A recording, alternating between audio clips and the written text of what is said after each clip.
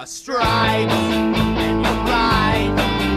You kicked all the fools. There's my buddy. I'm fresh out of the shower and there's that head poking out. Good to see you, friend. Oh yeah. Oh yeah. Oh yeah. Daze with Jordan the Lion begins now. Well, good morning, my lion-hearted friends. It's a beautiful day in Los Angeles. I see the sun shining through my window blinds, and I'm ready to go out and do something memorable today. Unfortunately, first, I'm going to have to give it a whirl driving again. I'm going to have to ease my way back in because I got to get new brakes put on, and I want to get that window repaired. And so Carrie's dad's helping me get that stuff done, and I think I'm gonna have to drive just a few blocks to get all that stuff done. So this will be a good test. I appreciate you guys coming along with me, and Daze with Jordan the Lion. Well, we already said that, so never mind. Let's just start the day, okay? And look at that tail going. That is a guy that wants to go out for a walk, isn't it? You want to go for a walk? You are a happy boy. Let's do it. All right, let's get going. I gotta head out and get my glass fixed. It's a scorcher out here today, so I guess let's just go get this done. I think I'm gonna have to ride on the freeway for a few stops, so as long as I stay in the same lane, I shouldn't have too many problems.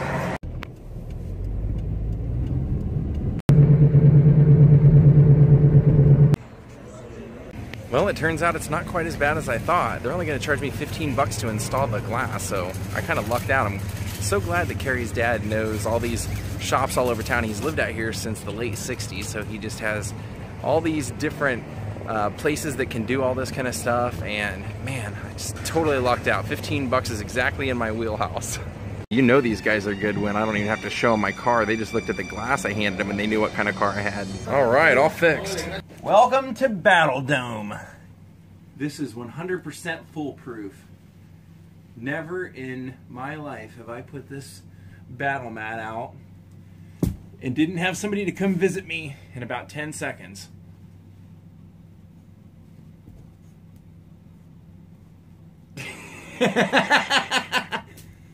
You ready to fight? You want to wrestle? Yeah.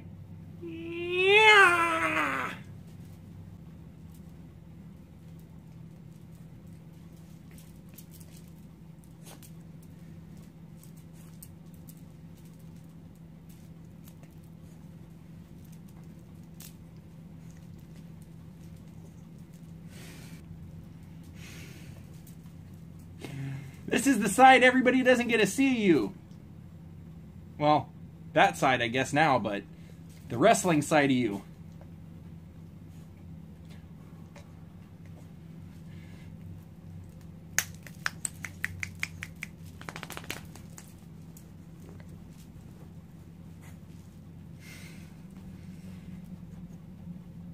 Ah!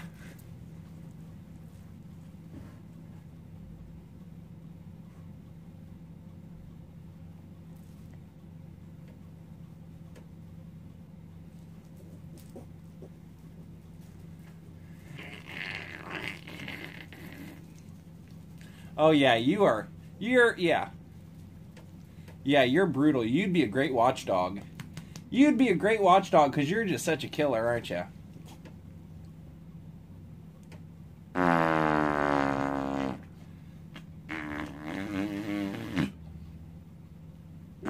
You're just gonna let me do that?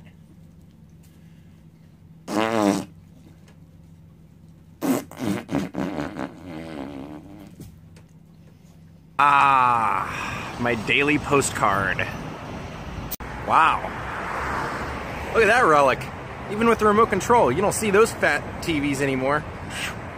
Alright, well, I've been hanging around the house for about the last hour since I got home, waiting to hear from Carrie's dad because he's gonna help me get my brakes replaced today. Hopefully today, maybe tomorrow, looks like.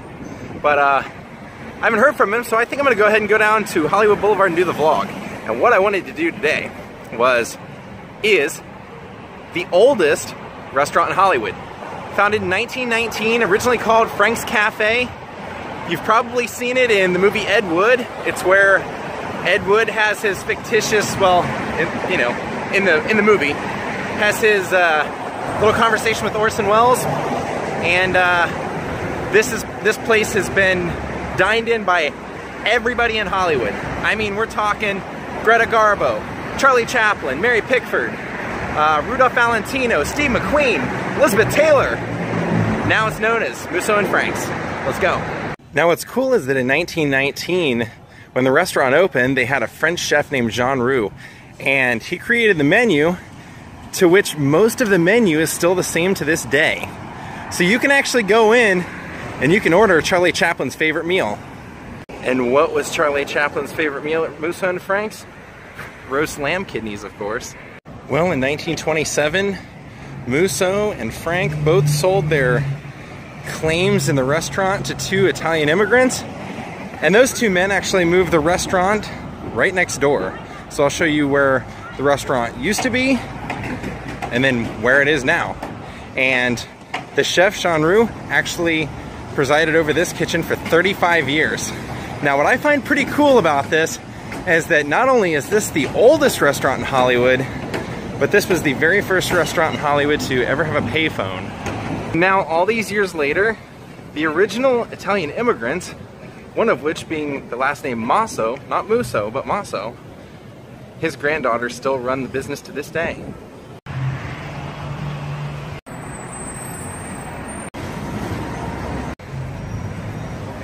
Here it is.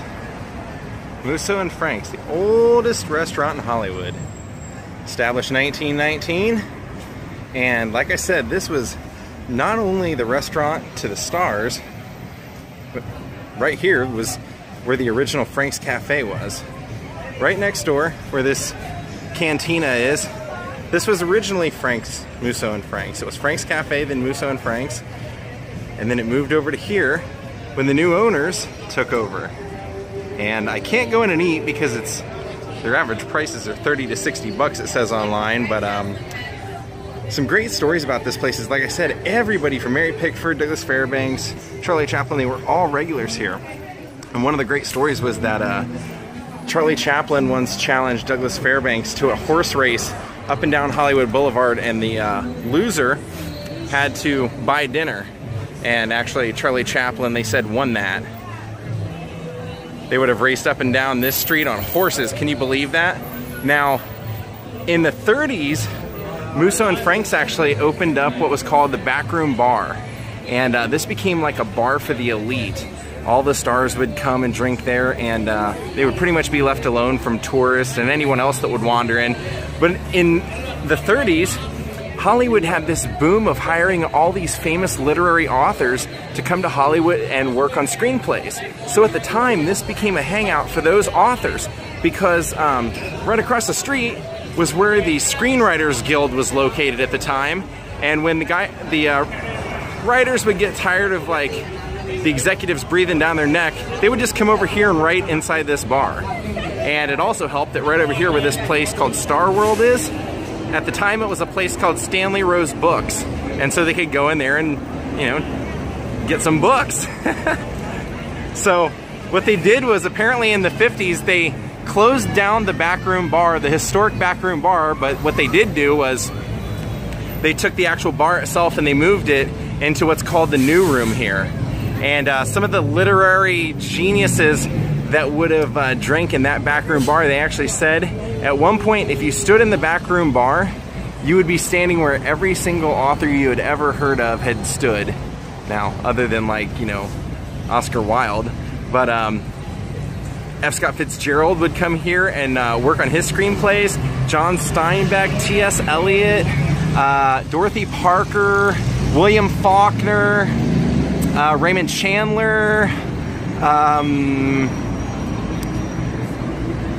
you name it, they were here. Charles Bukowski later on in life. Yeah, the names were pretty much endless. And so this place has just such a great history. Now what I want to do is I'm going to go around the back to the back entrance, and I'm going to see if I can walk in and see where the old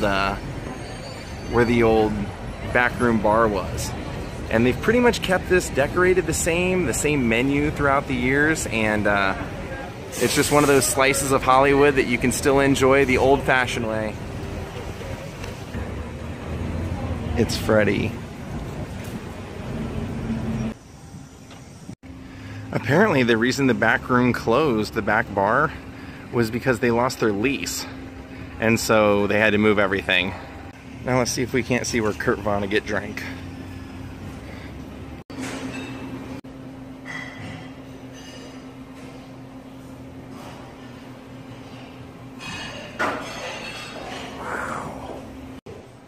And that was the old Frank's Cafe before they moved it here.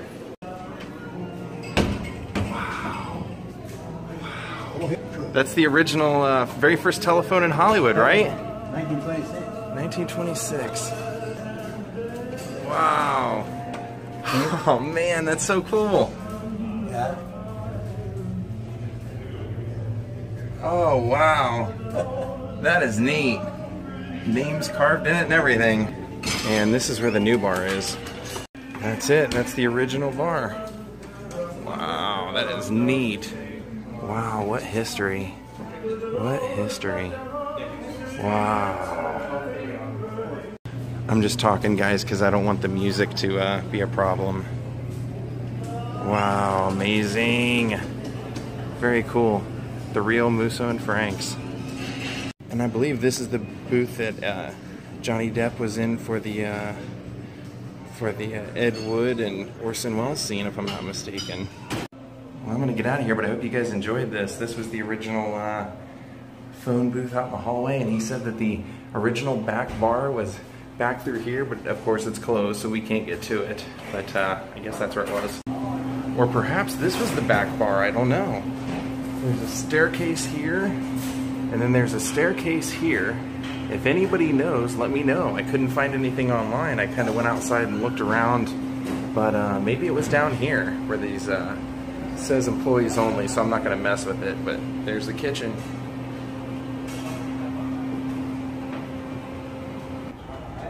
Wow, what great history. I can't believe they were so cool about not only letting me walk around and film, but actually pointing out things that I should see. That's so cool. It's not every day that a place would do that, especially a place that's so high class in there, and yeah, man, awesome. Hope you guys enjoyed that.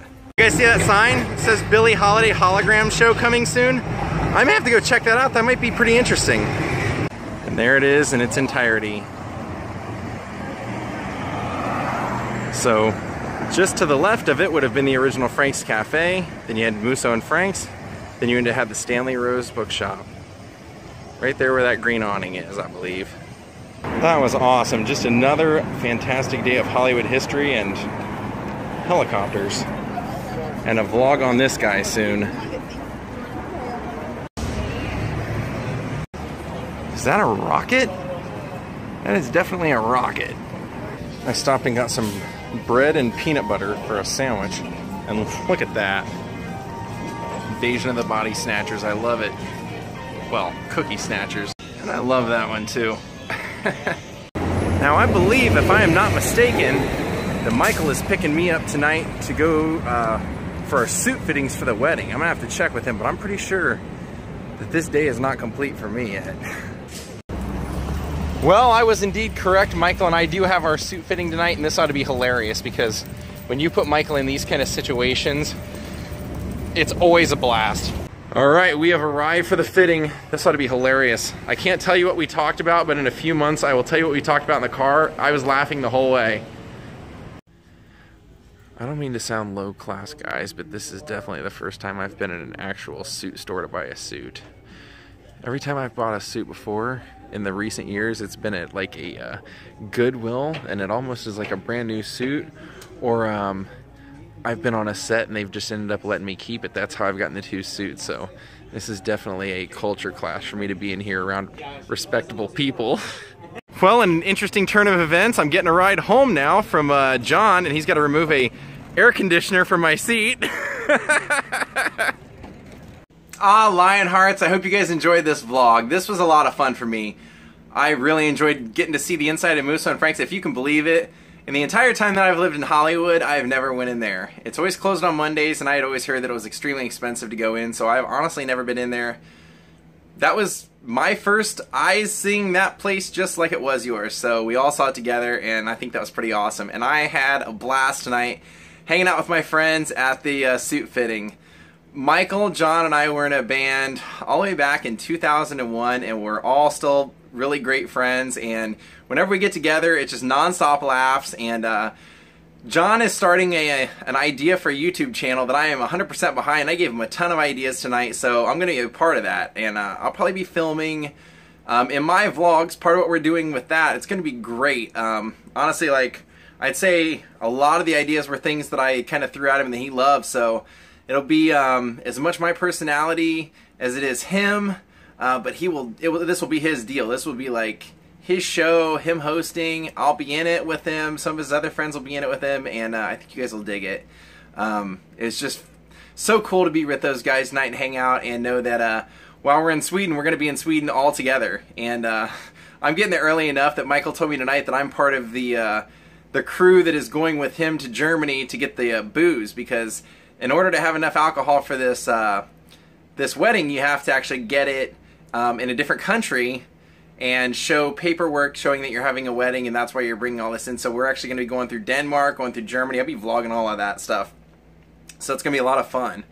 So that's it. I'm excited. I'm looking forward to our trip. I got to go back next week. They fit us for our suits. I got to see what we're going to be wearing and everything, what we're going to be buying. And I got to go back next week once they have them altered, try it on and everything. And then we'll be taking them off to Sweden with us, or mail. I don't know how they're going to get there. I don't know what's going on. 2 of the groomsmen are in Sweden already, and then there's like 4 of, including Michael, there's 4 guys here. So should be a fun trip, and all of us will be there together exploring Sweden together. So that's it. The end of the vlog. Thanks for listening to me talk and ramble on this whole time, and I appreciate you guys watching. And for those of you who choose to support this channel by donating stuff, thank you so much for buying shirts and Patreon and just watching my videos, commenting everything. It makes my day to know that people care about what I'm doing, and that if I took a day off, you guys would not let me live it down. There would definitely be comments saying like, what happened to the vlog? Where is it? I need this vlog. I need to see it. And that makes me feel loved, and that this channel is needed. And you know, I got a couple of emails today from people saying, hey, there's like some really nasty things said on your YouTube today. I don't see it. I have all that stuff hidden, blocked. I don't even see it. If they're commenting that stuff, they're watching my videos, I win 100 times, so I win. Who cares? Don't let it bother you guys. Ignore it. Have a good night. From your old pal Jordan the Lion in Hollywood, California. Good night.